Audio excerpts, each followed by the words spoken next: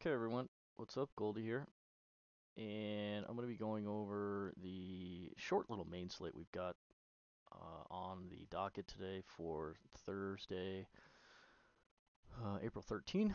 Just a five gamer. Um, we do have a short two game as well, starting short two game early slate, that is. Um, come over to the Labs free lineup page. Um, Short two gamer starting at 1 Eastern. Oakland and Baltimore and Boston trying to stop Tampa from winning every single game they play. Um, Not going to go over this in detail, but you're going to have to. Well, number one, you're going to play Jeff Springs. There's too much opportunity cost. We do have projections and everything loaded to the site for the short little two gamer so far. So um, we'll have numbers there for you guys if you are punting. You could get a little bit different here. You're definitely going to want to like attack Adam Aller in some fashion. He just gives up way too much contact and a lot of power, no strikeouts. So that's why you're seeing such a very high implied run total for the O's so far. Um, Now you're also kind of seeing it on Tampa over here against Kluber. Um, I think this is one of the ways that you could pivot today. Irvin and Springs are going to be, mostly the pitching chalk. Um, but on a four gamer, certainly on DK, you're not going to be able to get different with your pitchers. So unless you play Adam Aller, which I do not suggest, but the opportunity cost for fading Jeff Springs, that's how you could get different. If you want to play Irvin and Kluber, I mean, okay, but um, the opportunity cost of fading a guy that's going to be well over 85% owned in almost everything, um, it's very, very high. And as a matter of fact, Jeff Springs has a pretty significant reverse split. Um, he's very good against righties, and he gives up most of his power to lefties. So if you want to get different, you play a power lefty, in particular Rafi Devers. We're not going to get Yoshida today for the Sox. He came out with like a hammy or something. Not sure if they put him in the DL, but he did get scratched either yesterday or the day before. So he might not even be in the lineup. So that's something that you can probably cross off your list. Verdugo, really the only other decent lefty that they have, but 4,600, I don't really want to go after Springs. He doesn't really have a whole lot of pop anyway. But that's how you could get different. You're gonna have to do it with your hitters mostly, and not your arms. But it's gonna be some combination of these three guys over here. Um, and then you can play pretty much whoever you want. Obviously, this is a two-game slate. You can do whatever you want, um, and play pretty much anybody. You gotta embrace variance on very short slates like this. So just play Springs, and then after that, just kind of click buttons, I suppose. But we do have projections up if you need to check out a little bit of a guide. Ownership very, very important on short slates like this. If you can find a an equitable spot, perhaps from some of these Oakland guys over here, or uh, maybe a lesser owned Baltimore piece down here at the bottom of the lineup. Santander, he may not even play today. It is a day game, and they've been trying to give him. He's pretty cold to start the season, despite having a pretty good classic, and he may actually have tweaked something. Not sure exactly what it was off the top of my head, but he might not even be in the lineup today, which is kind of unfortunate, or fortunate with it being just a two gamer at 4,400. He'd probably be like freaking 55% owned. Um, but that's your main chalk. It's definitely Baltimore. So you're gonna have to figure out how to get different somewhere, somehow. I don't really want to go after Jeff Springs, but like I said, he's got a reverse split, so that's something that you could consider. Um, so yeah, I mean, it get different with it and pay attention to the projections. We'll have updates as we come into lock and lineups roll out. So, use it those as a guide, but embrace the variance on 2 game slates because they're very they're very variant, so to speak. All right, so here's the main. Let's get into it. You got Philly and Cincinnati, Bailey Falter and Nick Lodolo on the mound. Lodolo going to be your chalk here in the early runs as well. We have pushed these to the side also. Seeing 45-50%. Probably it seems pretty okay here. Lodolo far and away the best K stuff on the slate here. And getting him in half your teams seems pretty respectable. Honestly, seems a tick low, to be quite honest. But not a great matchup, of course, against Philly in aggregate. So we'll see what they want to do with the lineups, but um, he's definitely the highest upside arm in just raw strikeout stuff here today, even against Philly. On the other side, Bailey Falter really kind of limits hard contact, but still gives up some stuff over the wall. So you get to an off the board Cincy if you'd like. Minnesota and the Yankees. Brito, it looks like, is getting his third start through the rotations. He's been good in his first couple, gone 5 innings each. And the Yankees get Joe Ryan on the other side, fly ball pitcher at Yankee Stadium. So we'll get into the numbers there and see if we can uncover some value. Detroit and Toronto. Turnbull on the mound for Detroit in his third outing now was markedly better. He actually went like 5 2/3, I think, in his last start. He still gave up a bunch of runs and still had a negative DFS score, so there's that. Um, it gets another terrible matchup once again today in Toronto. Chris Bassett on the other side uh, gets Detroit, probably going to lead the way in value for you, as the Sheets value score coming in as the currently highest number on the day. So a pretty good option, I think, there to target him at a decent price tag, 8,200 over here.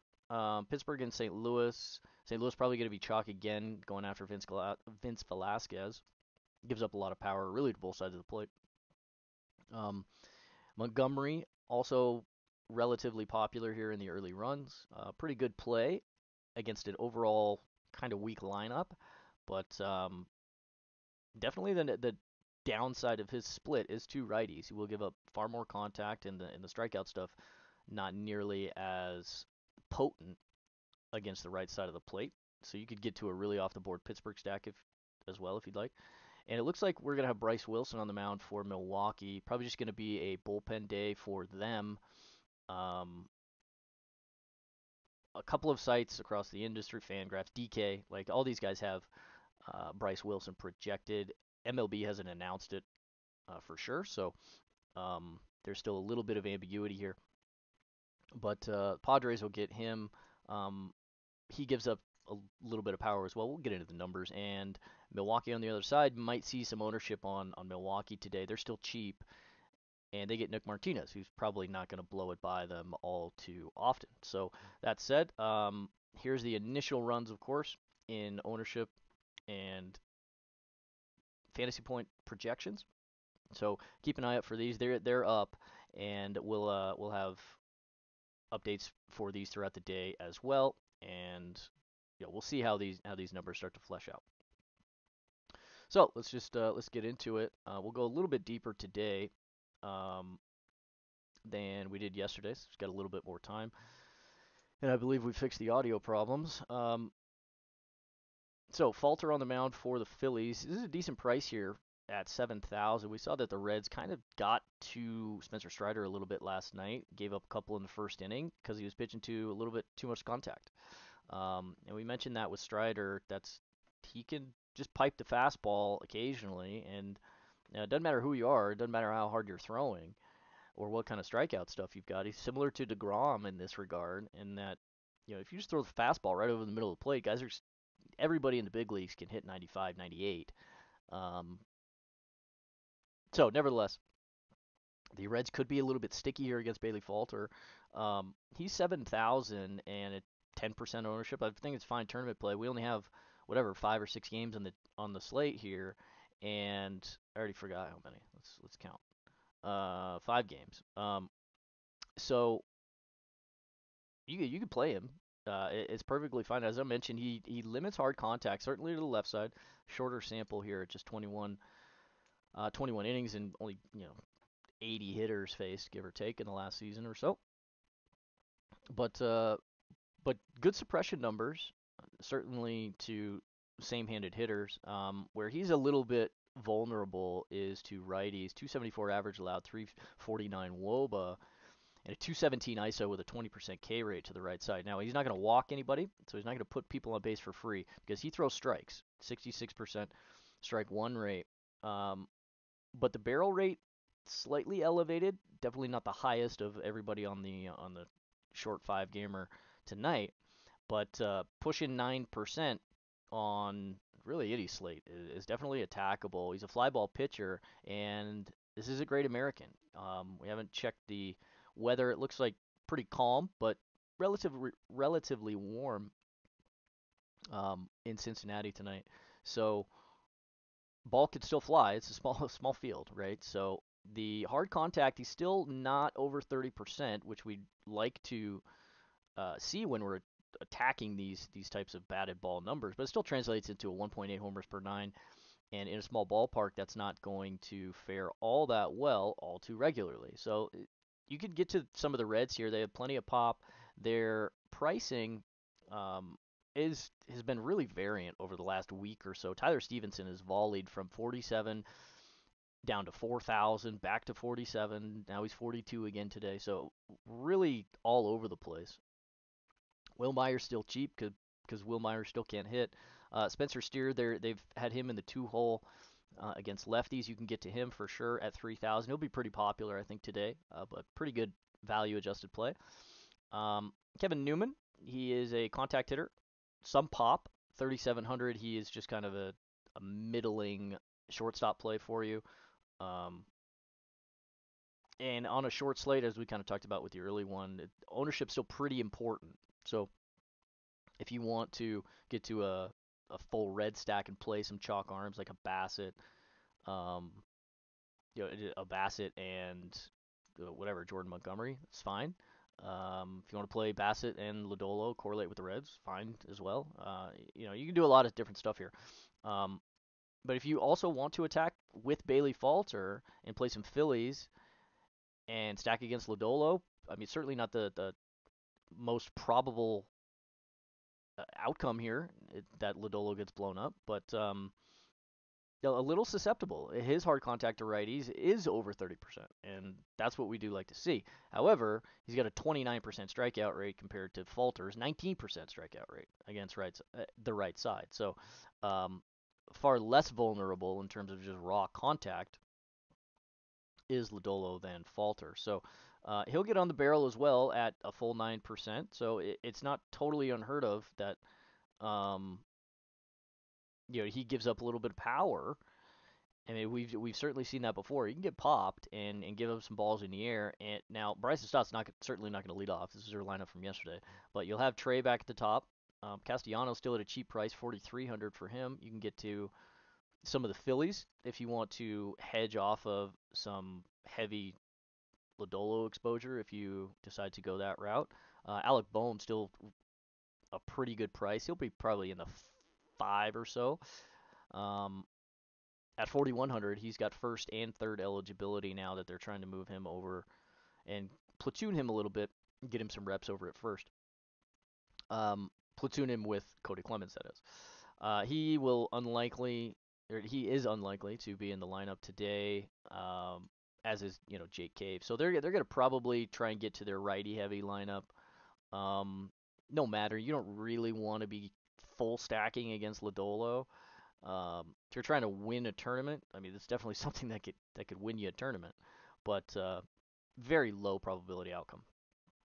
He's definitely the chalk arm, and like I've mentioned, in half of your teams, you almost definitely want to get to wherever the field is, and probably want to get over. He's just got the far and away the best K stuff. And even against Philly in the early going here, short sample, 180, 170 PAs against lefties this year, they're striking out at a 25% clip. So they're still attackable.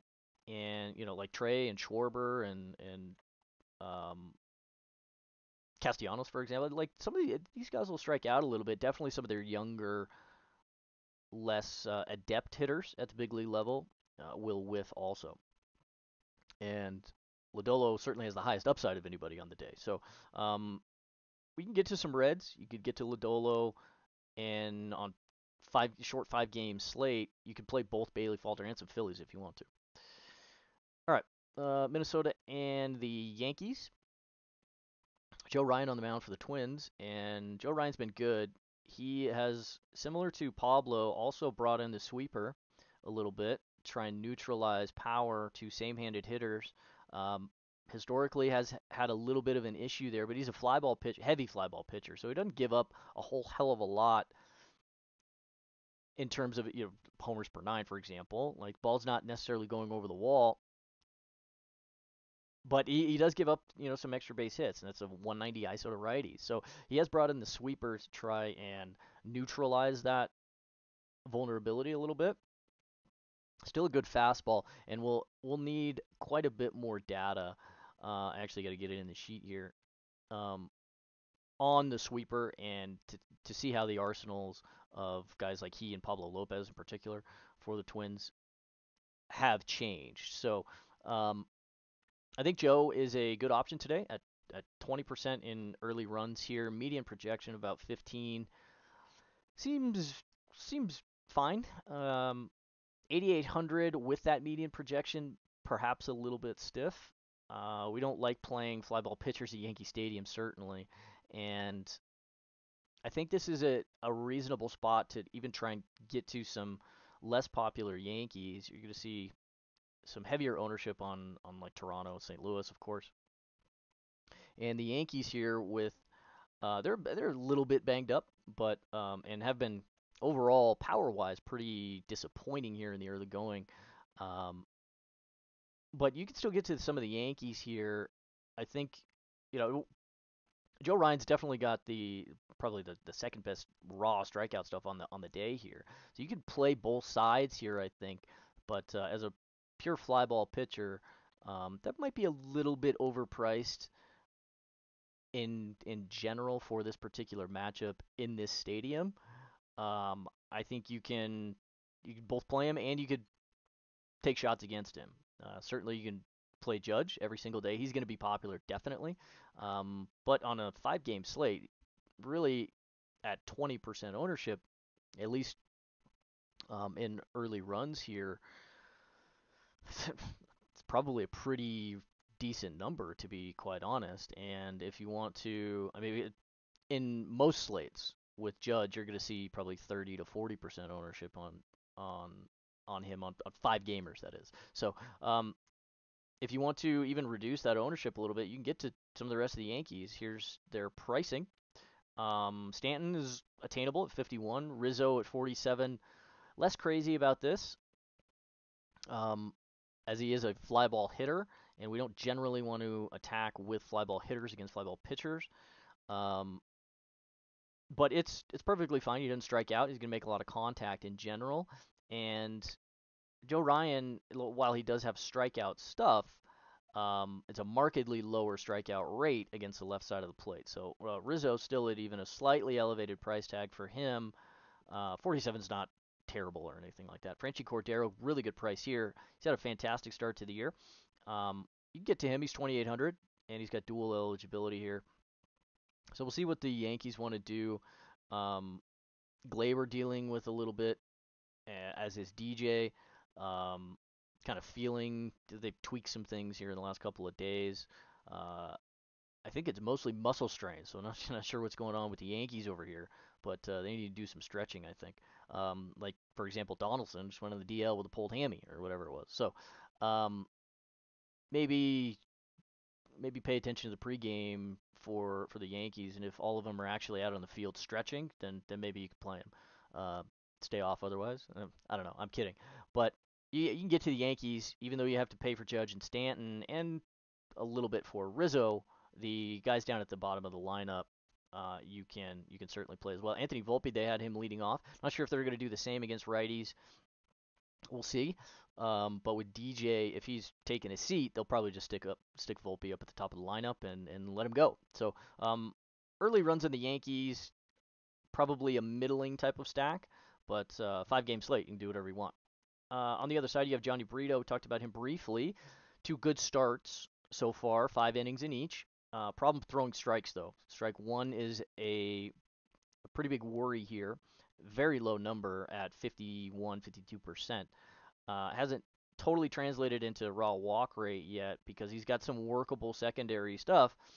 Throwing the slider at about 15%, give or take, relying heavily on the changeup so far, and it's actually in the early going his most used pitch. So, and naturally, I mean, he's seen what 26 hitters to about 2.5 times more hitters from the left side as he has righties so far. So, very very short sample here. So not a lot we can take out of the arsenal. In terms of value or anything like that, it's gonna be very noisy on the sinker. Um, 6.5 value score on the sinker and a 4.5 on the change. Like these are super noisy so far. But as far as usage goes, we can take a little bit more out of that, and certainly the strike one rate, as we talked about before. Um, every single hitter, you'll get a data point here for the strike one rate, and um, seeing just whatever how many hitters this is, 37 hitters, he's only thrown 50% strike one. I mean that's concerning.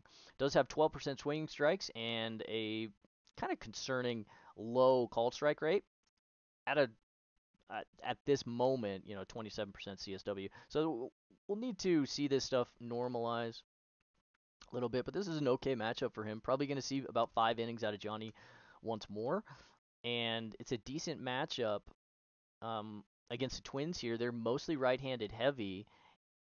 They've only got a couple of guys that they're going to bring in from the left side. Notably, Trevor Larnach. They'll probably have him up at the top of the lineup in a 3-hole maybe. Unlikely to be Nick Gordon. They're just moving him all over the place, trying to get him going. But it's been kind of a tough slog so far for Nick Gordon in the early part of his career. Trevor Larnach, though, best hitter from the left side at the moment in the Twins list. They did just bring up Edouard Julien um, from Quebec. He played for Canada in the Classic, and big hit tool here for Julien. And he is the stone min at second base. Um, Probably going to lack a little bit in the defensive categories, but uh, this kid can rake. So if you need a cheap piece and you want to go after another young arm over here, Johnny Brito on a short slate, and you're getting to like a Larnach, Julien, and maybe a Buxton or something, um, if he plays. I mean, I don't like this price tag in this matchup necessarily for Buxton, but I mean, it's playable. You can play him on it's 5 game slate. You can play him for sure, and he's sub 10% owner at the moment. So you can get to some Twins. They're another off the board stack if you'd like to attack that way. Julian may be in the bottom third of the lineup, which is unfortunate, but we'll see what they do. They may want to play the plus side of his platoon split. A lot of power from him and pretty damn good hitter. So um, he's going to be one of these guys they're going to want to give a look since they don't have all that much from the left side of the plate, the Twins. So he'll hopefully provide a little bit of platoon value um, against right-handers. So at 7,700, you can play Johnny Brito for sure. In the early going here against righties, Twins about 380 PAs, 25% strikeout rate, and sub 300 WOBA, buck 12 ISO in aggregate as a team. So not creating at just an 86% or an 86 WRC plus rather. So struggling out of the gate here for the Twins, and for the most part, this is probably where they're going to end up. Going to be overall, as we get into the summer, things will get a little bit better for them. But overall, pretty weak lineup. Um, we'll see when they get some of their guys back healthy, notably Max Kepler and somebody else that's hurt. Name is escaping me. But for the most part, going to be a pretty kind of menial offense, I think. Some upside, some good hitters, Josie Miranda, Buxton, obviously. And definitely Trevor Larnach. Ryan Jeffers has some pop. He got into a decent score yesterday. I think luck boxed his way into a triple, but um, nevertheless, some pop from these guys, but overall pretty marginal uh, power and upside. So you can play some Johnny Brito if you'd like, and play him with a little bit of the Yankees. Okay, Detroit and Toronto. On to basically chalk everywhere here. Chris Bassett on the mound for the Jays. Turnbull for the Tigers. 58 for Turnbull. I don't think you can touch this yet. He just looks really, really uncomfortable on the mound. The mechanics look really off. Um, like I said, he was definitely better in his last. At least he went deeper. He still gave up 5 runs, but um, no strikeout stuff here so far, and we need more of a sample from Turnbull coming off of TJ to really get confident playing him. Certainly against lineups like the Blue Jays here. Now they underperformed in terms of DFS scores yesterday. Still won the baseball game though, so I don't think they really care. Um, so I don't think Turnbull is even like really in any remote consideration here today. Like if you script and you land on a 5,800 Turnbull in a couple of teams, good luck. But pretty unlikely that you're going to see a serviceable number at a Turnbull. Like he could pop for 12 or something like that, but with a couple of these other arms like Lodolo and a Bassett in particular in fine matchups, Lodolo obviously was a lot of upside. Jordan Montgomery with some upside, et cetera, et cetera. You're probably going to need a good 20 or so from your starting pitchers today um, to compete in tournaments. I would assume, and I'd say that's probably a pretty unlikely and maybe an edge case outcome for Turnbull in this particular matchup. They're just not going to strike out, and he hasn't been able to throw it by anybody just yet. Still having a little bit of trouble throwing strike one.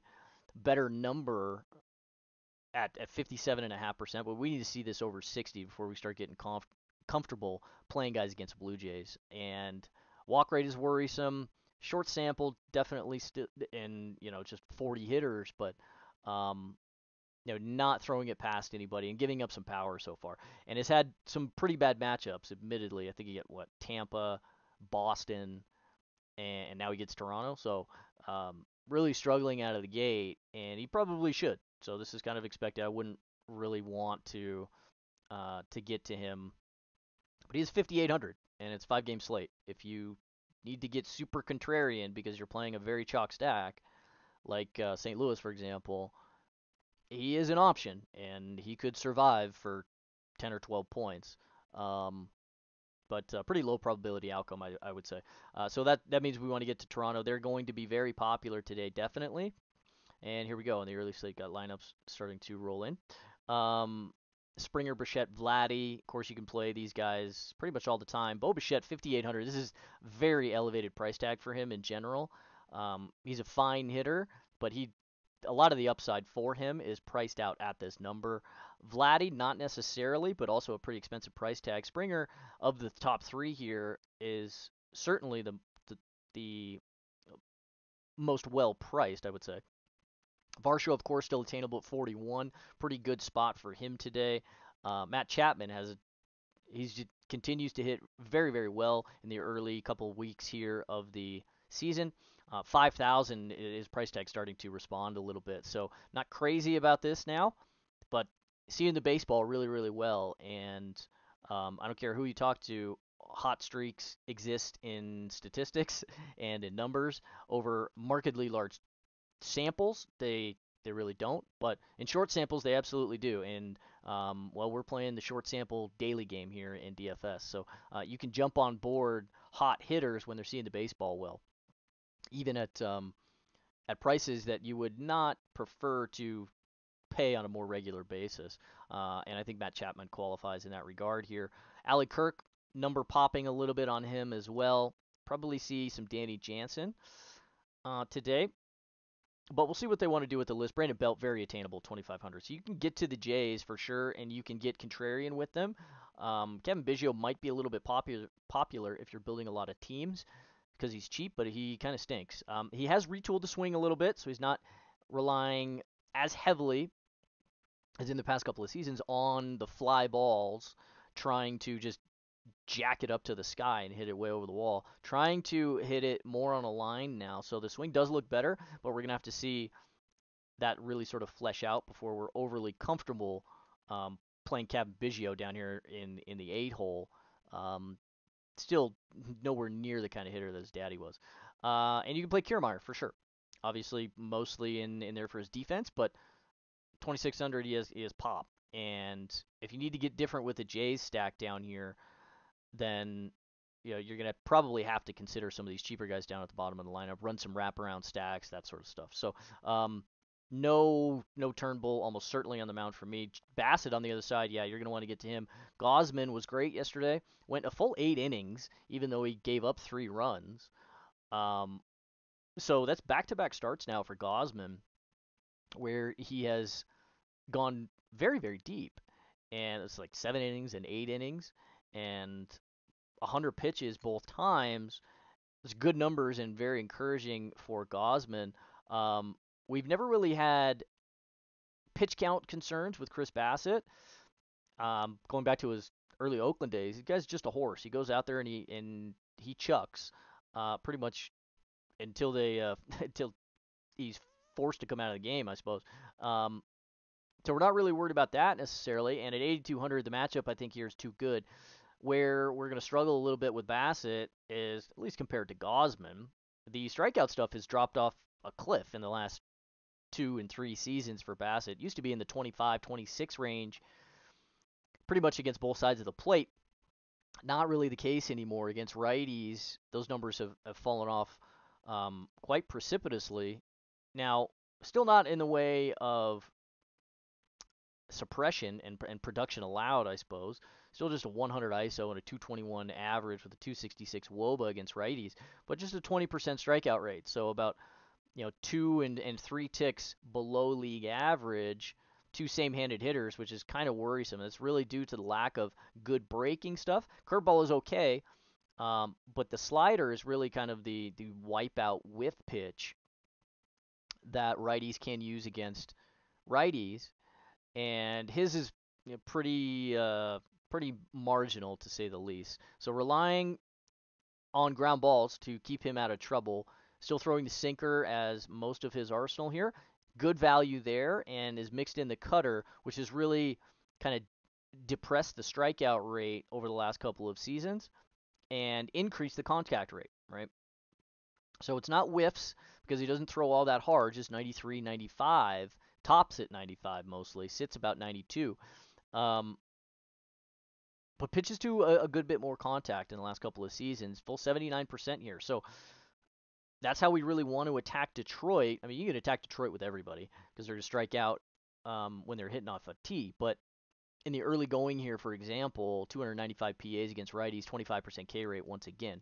No power, can't get on base, hitting way too many ground balls, buck 60 ground ball to fly ball as a team right now. WRC plus of just 61. So small sample there, but I mean, those numbers aren't going to correct in a positive direction all too much over the course of a year. That said, Bassett's really not going to throw it by them all too regularly, at least some of the righties. So you might have a little bit of upside here for Torque, for example, or a Javi Baez, who has been awful to start the year. Little bit of upside in terms of contact, raw contact for those couple of guys. Through the lefties, though, we probably want to stay away because they're going to strike out a lot, so there's going to be some variance. So I suppose we don't necessarily want to stay away. You could take some short pieces like a Kerry Carpenter, Riley Green against righties because Bassett still will give up a buck 95 ISO to the left side, 1.7 homers per 9. So it's not totally out of question that Bassett can get hit around a little bit here. We've seen in the last couple of days that Detroit has been competitive against some pretty good arms in Alek Manoah and Kevin Gosman. So it's very reasonable on a short slate if you want to go take some Tigers pieces. Certainly if you're building multiple teams, they're out of, I think probably out of the question on in single entry 3 max type of stuff. You can get to them in 20 max. You could even play a one-off Riley Green or one-off Kerry Carpenter or something. Somebody with pop against Chris Bassett on a single entry team. It's not totally crazy. Once again, it's a 5-game slate. You can do whatever you want. So, but in most scenarios, you're just going to lock in Bassett at 8,200. 37% ownership right now is probably too low, I would say. But one of the better plays, and certainly the best value adjusted play on the day, is Chris Bassett. Okay, Pittsburgh and St. Louis. You're going to see chalk here again on the Cardinals. Early runs have them as the most popular stack of the day. And it's probably, I mean, it's understandable, I think. Vince Velasquez coming in for the Pirates, and this is kind of like this is who Vince Velasquez is. He's got a decent four-seamer, a little bit of whiff stuff on that particular pitch, but everything else that he throws is, leaves quite a bit on the table. Aggregate 20% strikeout, 21% strikeout rate. Just 18% to the right side, however, so he's very vulnerable to same-handed hitters. 24% K rate to the lefties, so vulnerable a bit in power there, 170 ISO to the left side, but has a bit more whiff stuff there. So when we want to attack Velasquez, I mean, he gives up power to both sides of the plate. With it, if we just raw average these two numbers, you're looking at about buck 85, buck 90 ISO to both sides. So we can attack him with pretty much anybody, and that's why we're seeing so much ownership of the Cardinals so far. They had a pretty disappointing series in terms of DFS scores. Still won tournaments in back-to-back days for you, getting to the Cardinals, because some of the guys, like in particular like a Nolan Gorman who came in and hit dingers in the late innings for you. Goldschmidt had a pretty fine series. Arenado was okay, but disappointing from guys like Brendan Donovan, Alec Burleson. Tyler O'Neill had an okay day, I believe, yesterday, but nothing in the way of like a Jordan Walker or certainly Wilson Contreras. He's been just an absolute paperweight in the middle of their lineup here, so they probably need to give him a day off, let him clear his head here. He looks awful at the plate. Plate discipline's terrible. So something to consider, as we talked about with hot streaks and Matt Chapman. Cold streaks also exist, and when guys are not seeing the baseball and they're not comfortable at the plate, paying when they're not free, it makes it very hard to play them. And Wilson Contreras is definitely in that category right now. Very, very cold at the plate. So you can get different, and he's at 25% ownership right now. So you want to fade him. You're not going to get an argument from me. They probably would have scored, I don't know, another 10 or 12 runs in that series in Coors had he not been so bad. So that said, you can still attack Velasquez. Go after him with righties, go after him with lefties, attack him however you'd like. This is perfectly fine. He just doesn't have enough. He's another one of these guys that I don't think we're going to be able to get to, even if you're building a lot of teams. 6,400, I'm just not interested, even at very low ownership. Can he pop for 14 points? Yeah, sure. We've seen that the Cardinals, when they go cold, they can go cold. But overall, I think something we probably want to avoid with Vince Velasquez. On the other side, Jordan Montgomery on their mound, lefty for the Birds, 8,500, fine price. Kind of a suspiciously bad matchup here, at least in the early going against lefties. Very short sample, of course. Just 80 PAs, but not striking out at the super alarming clip are the Pirates that they were like last season, for example, when we could attack them pretty much at will. 22.5% K rate against lefties so far. Very short sample, so we'll see how that fleshes out here today. But overall, they've got some righties that they can throw into the list. Certainly Brian Reynolds hits from both sides. McCutchen has always had very good numbers, certainly over the last couple of years. More of a platoon hitter anymore is Kutch, but still hits lefties perfectly well. Carlos Santana doesn't strike out at all. Oh.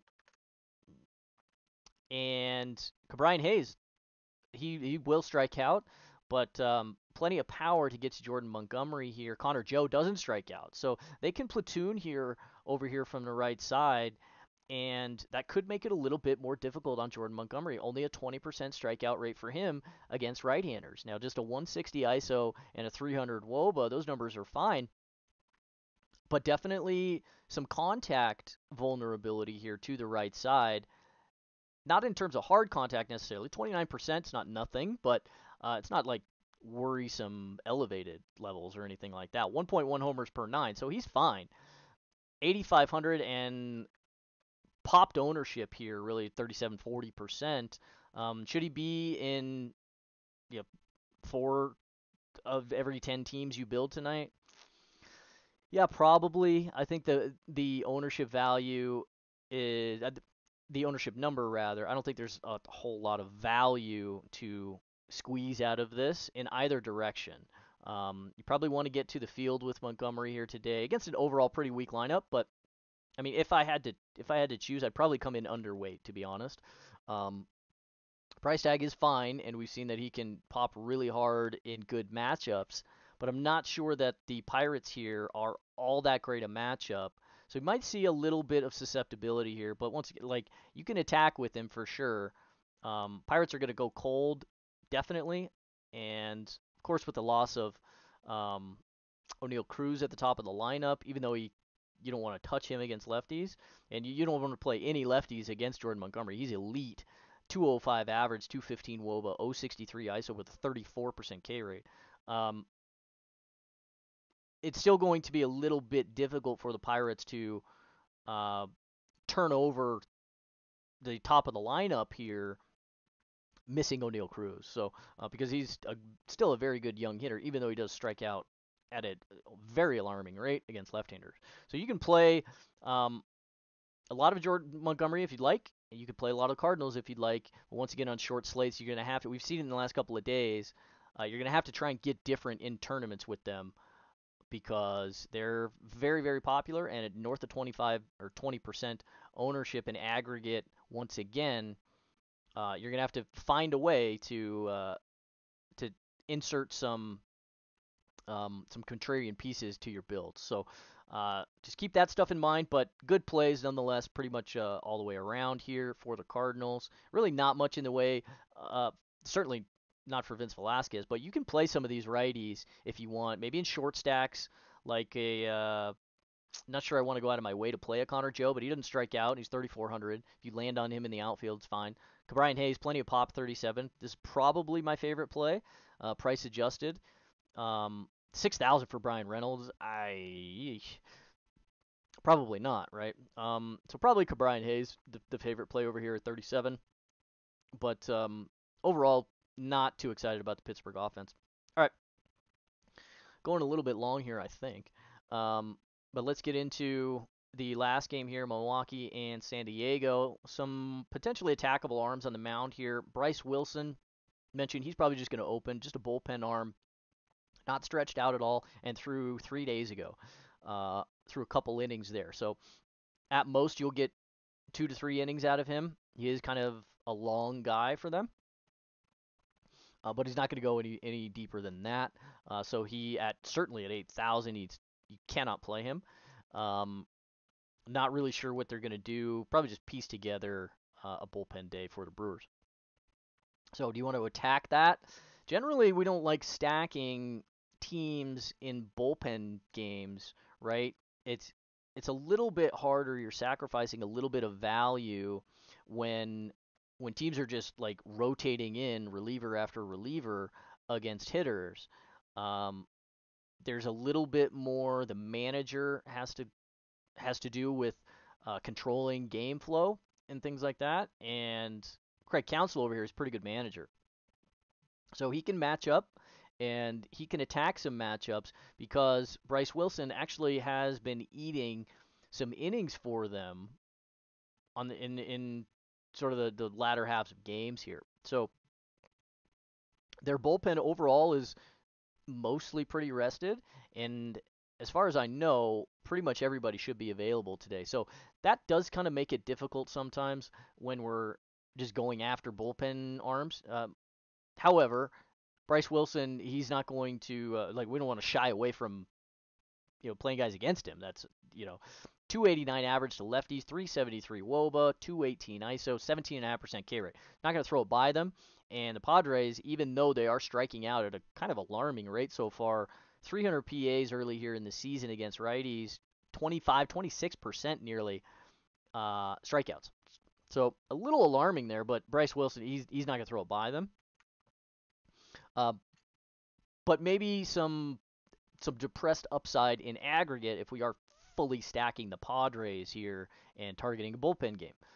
Because, like I said, they can match up pretty well and dictate a lot of matchups when they choose. But we can certainly go after him with righties as well. Buck 68 ISO, 327 WOBA, and a 271 average allowed. So these are all pretty elevated numbers for sure, and definitely for a guy coming out of the bullpen. So we can attack him, and feel free to get to some Padres. They're going to be kind of off the board as well. Certainly some of the guys in a shorter slate like a Juan Soto, even a Xander or Machado. Xander mostly because of positional eligibility. Definitely one of the better hitters at shortstop in general. So he always kind of sees a little bit elevated ownership, and most certainly on shorter slates. Machado, of course, as well. So you're going to see some numbers on those guys, but everybody else for the Padres, you could sprinkle some of these guys in if you want to get to stacks and just take shots against Brewers.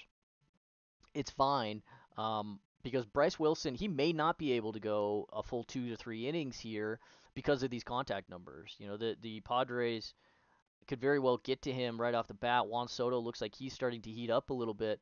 5,600 is a pretty good price tag for him here, and if he were hitting a lot better to start the season, you'd probably see, I don't know, 20 to 25% ownership on him on a 5-game slate in most scenarios. So you might be able to squeeze a little bit of value out of just the 15% we're showing on him right now. So possible, definitely, to get to the Padres if you'd like in stacks.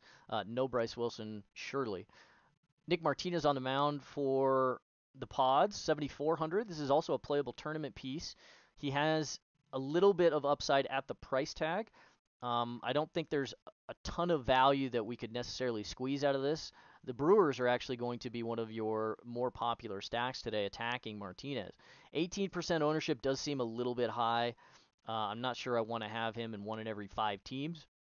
So I'd probably come in underweight on this as well.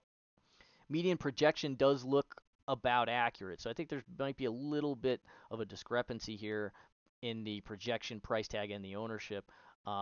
Something seems a little bit fishy here in the early runs. So does throw strikes early in the count, not so much later in the count because he's got a 9.5 and 10% walk rate. Not a lot of strikeout stuff, so he's pitching to contact when he's throwing strikes. 75% overall contact rate, that's a pretty good number. Good hard contact numbers allowed, that's fine. Biggest vulnerability is to the left side of the plate. 221 average, not so much there. 314 WOBA, not so much there. But an 11% walk rate to lefties and a 176 ISO. He does have a really good changeup, and that neutralizes a lot of the power that he would otherwise give up to the left side, but he's still translating to a 1.7 homers per 9 to lefties. So, and this is over a relatively large sample, 53 and a third over the last season plus. So certainly some vulnerability, and that's why we're seeing some healthy ownership on the Brewers so far.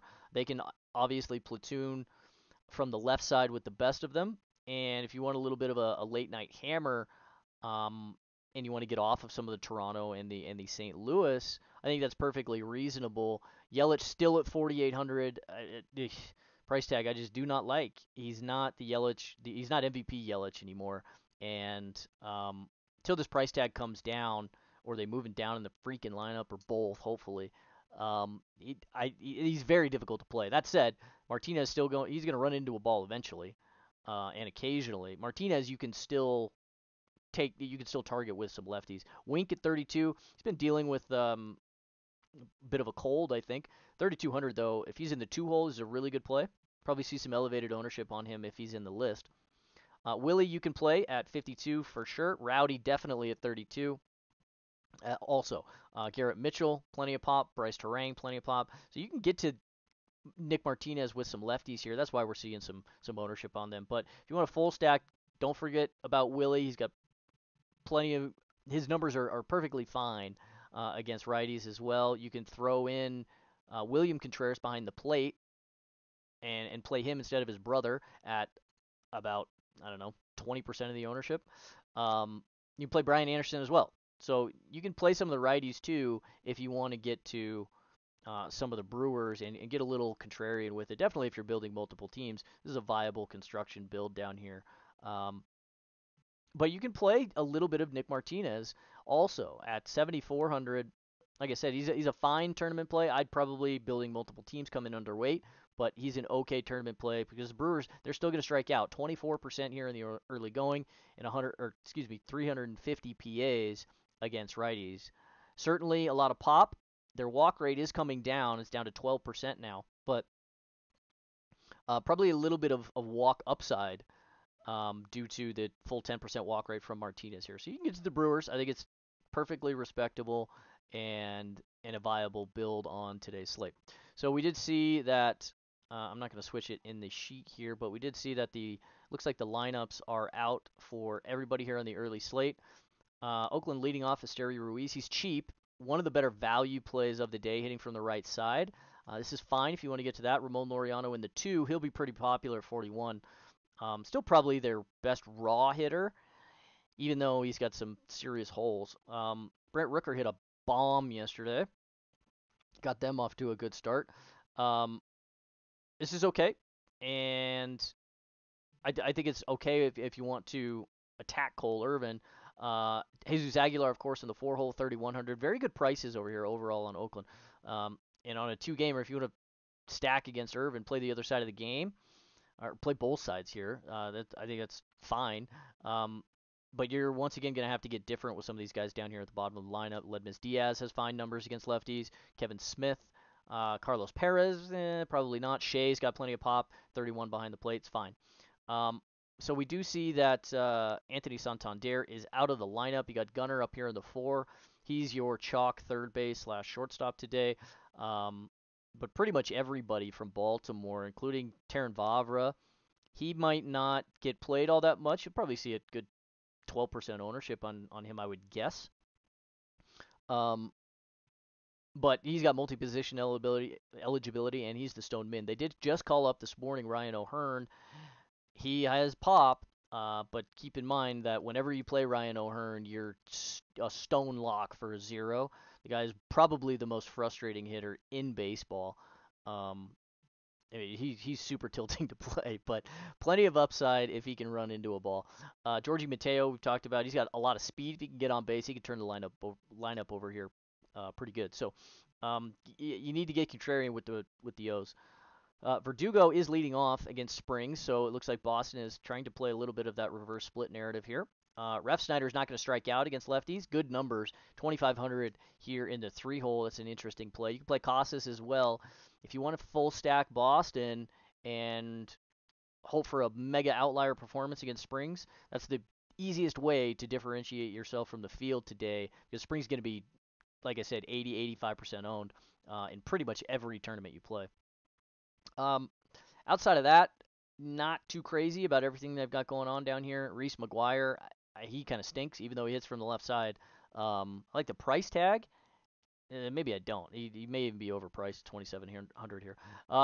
And certainly you can play Tampa. You can play everybody. Luke Raley in the 5 here at 3,600, probably your best price-adjusted play. But Harold's got some good pop from the right side at 33. Taylor Wall's in here as opposed to Isaac Paredes. They're platooning those two a little bit. 2,400, you can get to him. Josh Lowe has some pop. 4,000, not wild about this. That's really going to keep his ownership down. So if you need to get different, consider some overpriced guys down at the bottom of these lineups on these short 2-gamers. So that'll do it for today and the main slate, and I suppose the early slate as well. We will have projection updates pushed to the site, and good luck to everybody, and we'll be back tomorrow for a full 12-gamer on Friday evening. Good luck.